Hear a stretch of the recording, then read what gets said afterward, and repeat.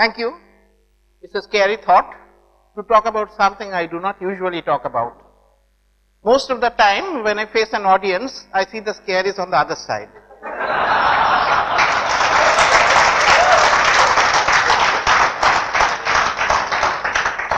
The reason for me to be doubly scared is, unlike Crispian, I got a call only yesterday afternoon. I suspected that someone had let the TEDx team down at the last moment and I am a fill-in. I got even more scared when one of the team members said, "Sir, you play the piano so well, and can you give us a talk on music, relationship between music and mathematics?" Piano? I play well? Yes, sir, we have heard it from your house. I said, that must be Daniel Barenboim or Sviatoslav Richter or somebody else. You heard CDs. I have not been near the keyboard ever since I was a child, and one of my aunts played a Tagore song on the piano. That's it. And of course I made my excuses and I said, leave me alone. I cannot talk about music because I am not a competent follower of music. I neither do play nor do understand music at all. Then someone hooked me by saying, "Sir, what about fractals? We have seen your fractals in the Facebook." I got hooked because, like everybody else, I too have many passions, and fractals and literature, these are two passions about which I am comfortable talking about, though I know very little about them. So there we are talking about fractals over here. What is a fractal? How is it linked to the theme today? Infinity. We have seen many people talk about the infinite possibilities in their talks earlier. We know how people talk about infinity in an informal way. Waves in the ocean, stars in the sky, leaves in the tree, clouds, grains of sand. All of these make us think about infinity. But for mathematicians, it's quite a different story altogether. I had my first encounter with infinity when, as a boy, I was raised as an atheist. Unlike many others who are raised as devotees of some religion or other, in my house the religion was atheism. And I was having this argument with a passionate believer in Genesis, who passionately believed that God created man. No, I said, echoing Darwin's theory that man was not created by God, he descended from monkeys and monkeys descended from, and so on down the biological ladder. Soon I was down to unicellular organism and then said, who made these? Only later on I came to the notion, popularized by Barton Russell, that this is actually one of the proofs of God's existence, the unmoved mover, the unmade maker. And he said, there need not be a first term in an infinite series. And that is the definition of infinite series for mathematicians. Every number has a next number, has a previous number. So that's how we mathematicians view infinity. We can also view infinity in microcosms. Here, I'm holding a glass of water and it's translucent, light seeps through it. We see myriad versions of different light fragments. I drop the glass, breaks into various fragments. Some of these fragments look similar to the original glass itself. What is it but infinity? Parts of the tree looks similar to the tree itself, the whole structure. Some of the cloudlets look like the entire configuration of clouds. So there we have one of the key notions of fractals and infinity. The notion of self-similarity. Not self-identity, but self-similarity. If I may use an analogy, it's like a person carrying a book. The cover of the book is on display. And in that you see the same person carrying a book, and so on and so forth in infinite regress. The only thing is, some things are not same. If you zoom on the first book, you may see the color of the cover of the second book is different from that of the first book. Maybe the man's beard is not skewed to the left, but to the right. So we are talking about self-similarity over here and not self-identity. The word fractal itself was coined by a mathematician, Benoit Mandelbrot. He used it because for him it meant a broken line, broken in many fragments. Think of a shoreline of a country, Great Britain, or a state, West Bengal, broken into many fragments. You zoom on part of the fragments, it looks like the same shoreline expanded. Maybe a little different here and there, but not much. Can we generate this, where with infinite zooming, we can get greater and greater details, amazing detail of wealth. And some of this detail uncannily looks familiar to us because we have encountered them in the overall picture. Yes, we can. How can we? This is the procedure, he said. Incidentally, I am supposed to stay away from mathematics during this discourse. That's something like making an omelette without breaking an egg, when you try to describe fractals without mathematics. How can you make an omelette without breaking an egg? Well, you stare at the egg and someone from the local shop brings the omelette to you. And that's what we are going to do. I am going to wave my hands and talk about fractals in a meaningful manner, and will show you what these fractals are by displaying some eye candy. Now, as I was saying, Mandelbrot did the following.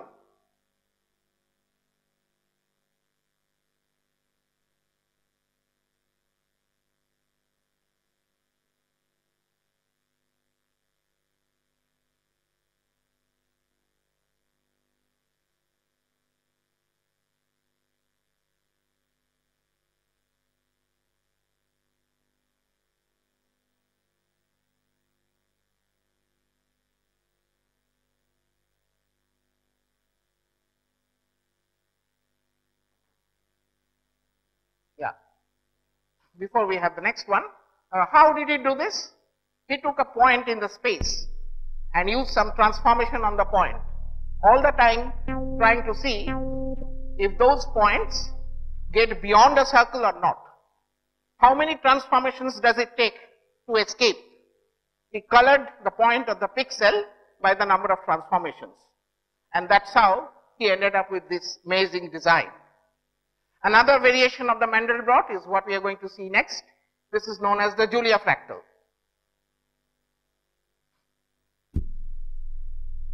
Yeah,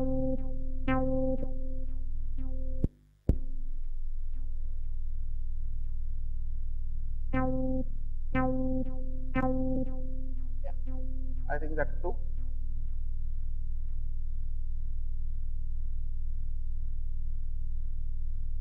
Now, my take on these is what I am going to start with, because I fell in love with these and I tried my own coding. I code in C++ to generate something akin to this. Initial start was the same formula that Mandelbrot and Julia used, and then I gravitated from that.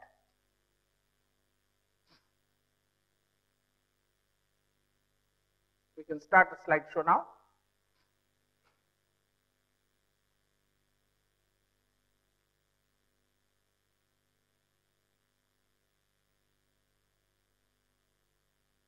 I use the same formula as that of Mandelbrot, and this is a zoom on the Mandelbrot design.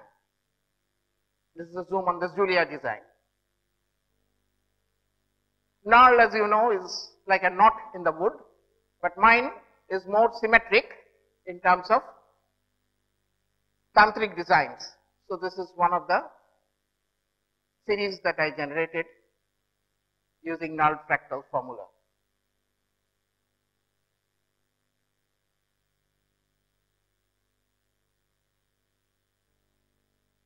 And now, instead of these curlicues, I was more interested in shapes, broad shapes and structures, monochrome designs, using the same concept of null fractals. You suppress something and emphasize the rest. It becomes more interesting that way. Not through Photoshop, all through coding.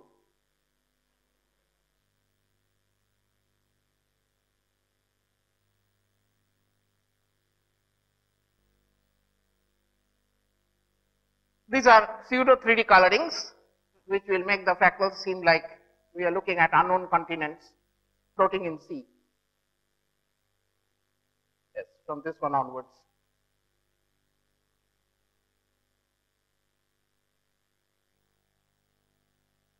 Yes, this is an experimentation with my own functions.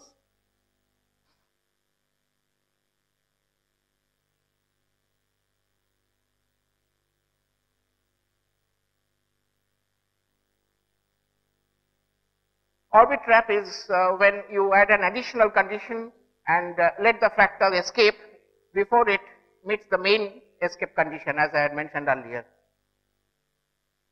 So you have these net-like structures enmeshing the main fractal. Tendrils and shoots coming out.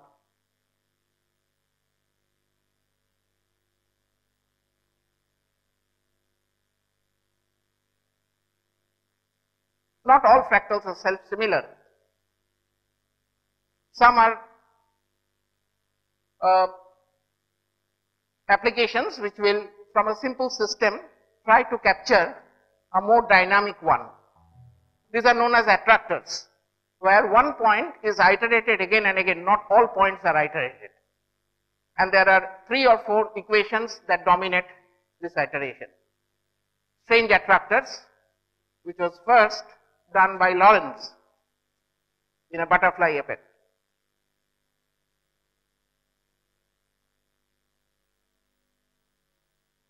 Yes, indeed, this fractal was called popcorn fractal by a person who had invented it, Pickover.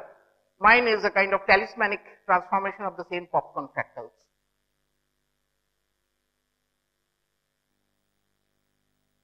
PERLIN was a special effects genius who had obtained in 1993 an Academy Award for his work, creating textures that would simulate sky, caves, forest, and this is my take on PERLIN noise.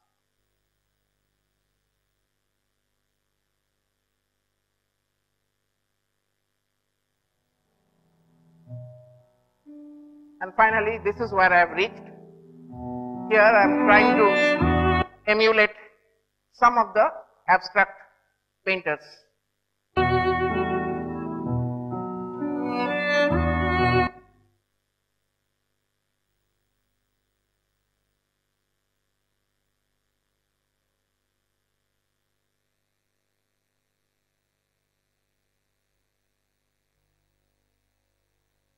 Well, yes. Should I talk about this one? Or are you skipping this? Some trouble with the video. This is the attractor I was talking about. How a few lines can control an entire system.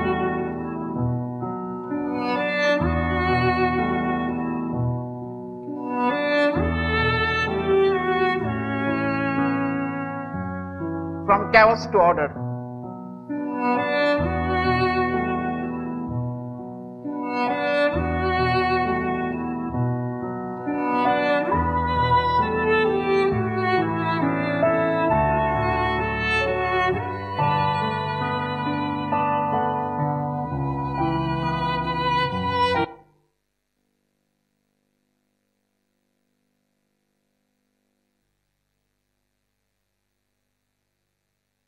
This is what I was influenced by when I was in Dubai.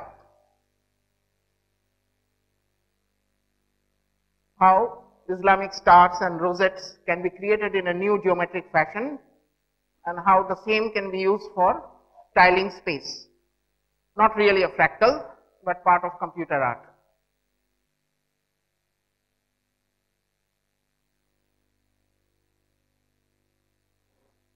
And finally, this is where I have reached. You'll find futuristic painters, Giacomo Balla or Altamira caves being emulated in some of these paintings. Not paintings really, all generated by algorithms.